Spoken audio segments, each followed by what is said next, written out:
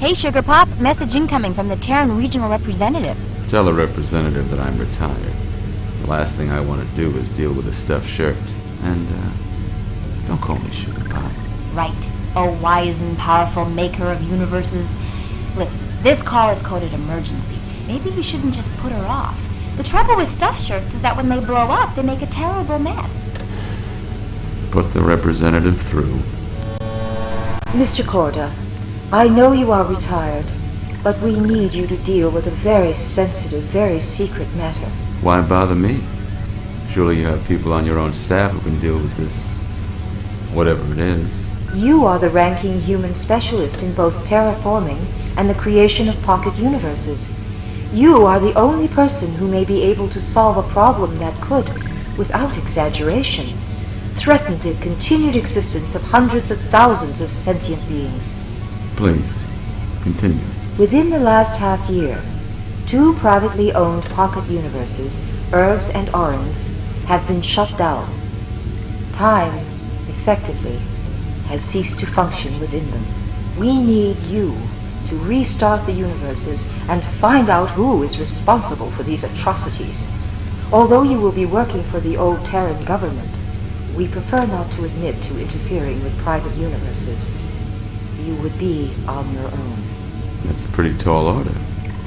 You realize that the key for each pocket universe is a carefully hidden secret known only to the universe's designer. We do know.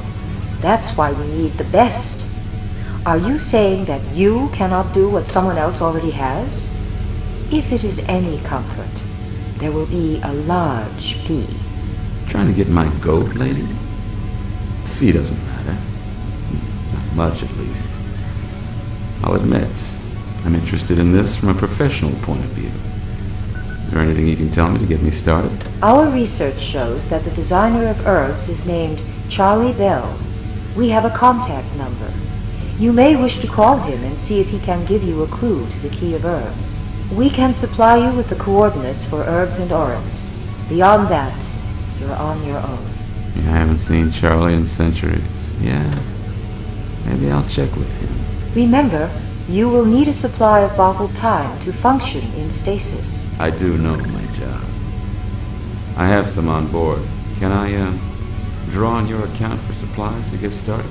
Within reason. Does this mean you're on the job? Write up a contract.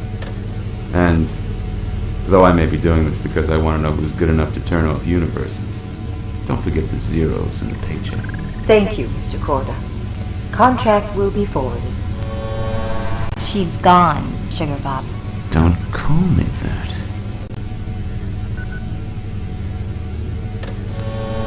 Corda? Renee Corda? It's been ages. How have you been? Pretty well, all things considered. Been living quiet since I retired, but now I'm onto something rather fascinating.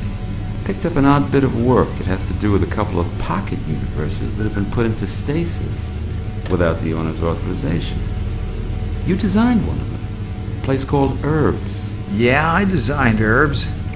Can't tell you who for, though. Professional ethics, right, old buddy?